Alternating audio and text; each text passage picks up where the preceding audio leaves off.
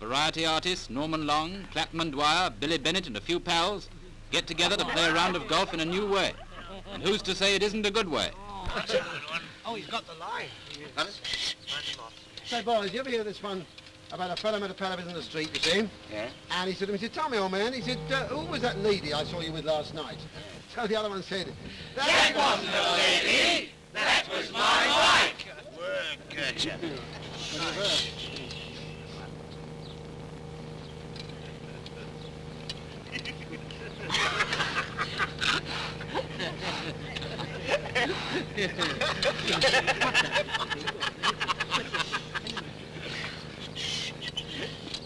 Yes, so he said, well, why was she wearing a mask? And the other one said, That wasn't a mask, that was her face. they've all heard it. Yes, but not lately.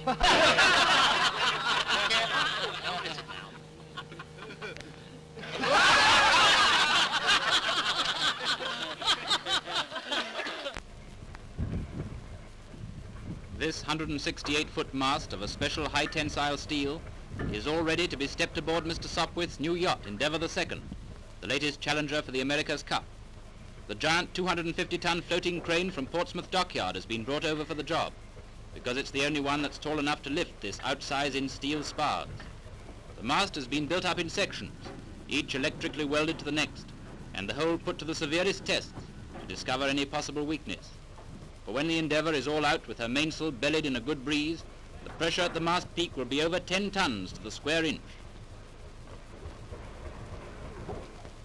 When it's finally in position, the mast looks out of all proportion to the yacht's hull, out of all proportion even to the battleships in the harbour.